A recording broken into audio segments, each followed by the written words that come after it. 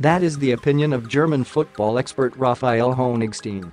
Shaqiri joined Liverpool from relegated Stoke for a fee of around £13. £5 million.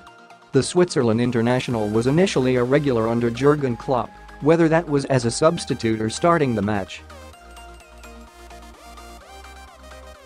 However, Shaqiri has started just 2 Premier League games in 2019, the last of which came on January 31st.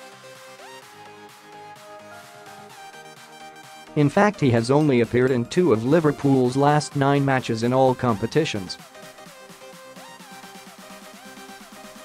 Honigstein and former Arsenal striker Ian Wright were discussing the lack of creativity from the Reds' midfield this season.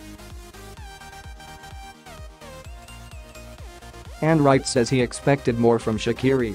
"I thought someone like Shaqiri might have come in to do that," Wright said on Premier League Today. But Honigstein believes Klopp is not happy with the 27-year-old's output, having scored 6 and assisted 2 in the Premier League this season. And he believes Naby Keita, who has struggled since joining from RB Leipzig last summer, has suffered similarly to Shaqiri. "I think Klopp is, it's just my personal view, I think he's not happy with the end product from him," Honigstein replied.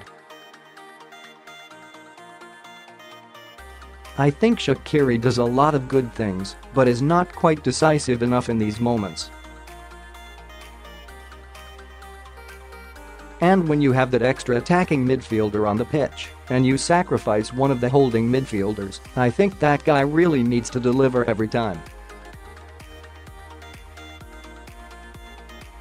Otherwise the risk-reward scenario is not quite right, and I think that's how he looks at it at the moment."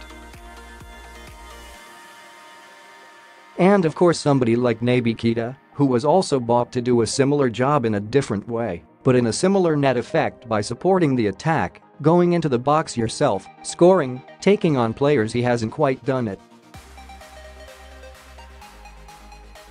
So I think that has also had an effect on how Jurgen Klopp has set up his midfield.